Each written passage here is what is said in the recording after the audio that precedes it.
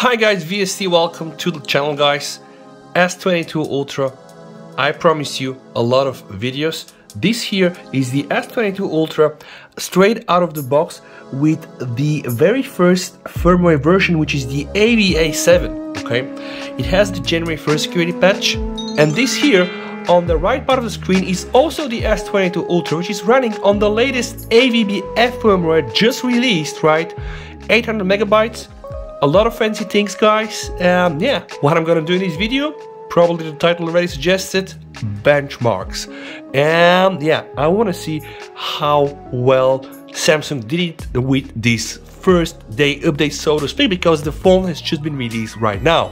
Again, the very same setup, guys. This is the bare bone setup. What do I mean by bare bone? I almost have nothing here. I don't have a SIM card, guys. I don't have much applications. I don't even have my Samsung account. I do only have the Google account and of course my benchmark. Also, there are no navigation gestures, just buttons. And of course the idea, guys, is to get the best out of those phones just for the sake of the benchmark. So without any further ado, I'm closing everything and I'm starting GeekBench. So again, here guys, you will experience the phone out of the box on the left side. On the right side, you'll experience everything now up and running on the latest update with the March security patches and hopefully with all other fixes. So let's start in 3, 2, 1.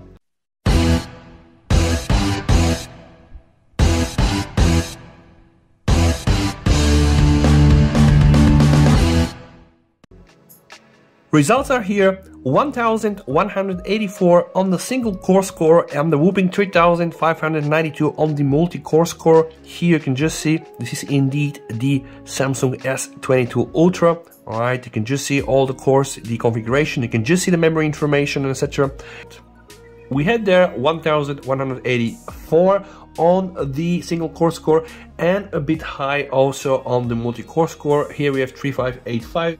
And also the multi-score is a bit low here, 3585. Let's continue now with 3D Mark using Wildlife.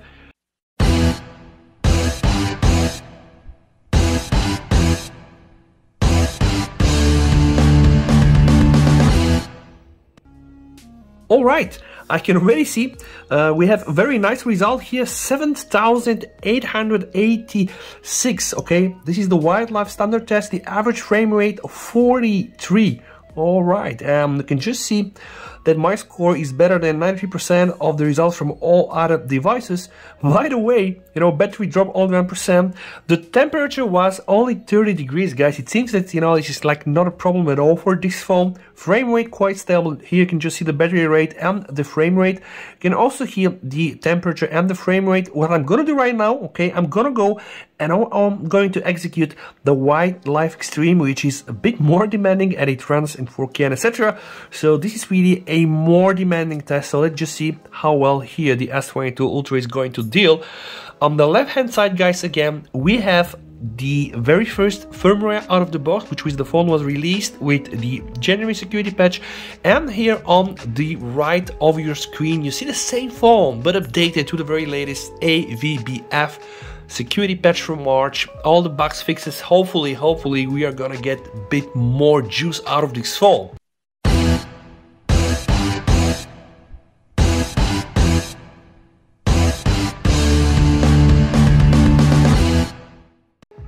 (109044) average frame rate 11.60, which I think was about the same result as we got before. And also down below, only 1% battery degradation, temperature only 1 Celsius, which is actually not that bad at all. Now it's time to also check AnTuTu. So without any further ado, you can just see it here as S22 Ultra 5G Exynos 2200. Let's start.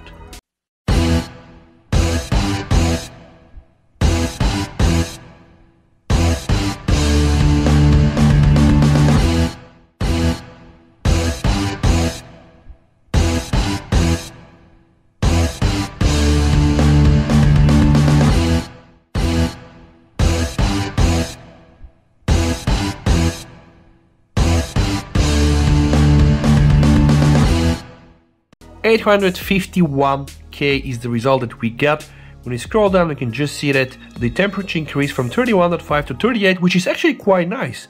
Only 6.9 Celsius increase, which I think is a good indicator, and 5% was the price we paid in terms of battery. Now let's do a wrap up between the out-of-the-box software and the day one update with March security patches. Pay attention to the day one patch AnTuTu result. We get a bit lower score, right? But it's not so lower compared to what we get on the left side, which is of course the software out of the box. But pay attention to the temperature raise. We got an increase here only with 3.5 Celsius. Right, as to on the left hand side, you can see we get almost 7 Celsius increase, which only hints one thing, right? So this and also all the other results, like the GeekBench result from the day one patch was a bit lower. Also the 3D Mark Live and Extreme test was a bit lower. This only hints that Samsung are still doing some fine tunings, and they're really trying to fine tune, make everything run a bit smoother, and also sacrifice this peak performance for sustained performance. But I'll know for sure tomorrow when I plan to do a full-blown throttle test only with the S22 Ultra with the day one update. Again, no SIM card, no apps, no Samsung account, just to really run a bare-bone phone. So right now I'm just thinking Samsung are sacrificing peak performance to get better sustained performance, which is, I think, a not bad deal to be made, and we're gonna know more tomorrow. I really hope that what you like on the screen you see, and if that's the case, yes, like the video, subscribe to the channel, guys. Please, you and your families, stay safe, keep coming for more VST. Bye!